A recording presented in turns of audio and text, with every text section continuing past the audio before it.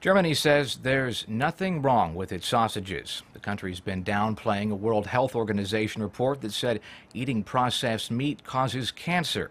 It's now classified alongside tobacco and asbestos as cancer-causing agents. But Germany's Agriculture Minister said too much of anything can make you unhealthy, or in other words, moderation's key. German tourists seem unfazed and hungry. Man, food's food. And then anything in this world you enjoy, oh, eventually I'll find out this causes cancer. Oh, well, just enjoy your life. That's it. Stop worrying about things. Analysts say Germans eat more processed meat than any other country, but could consider substitutes in the future because of the WHO report.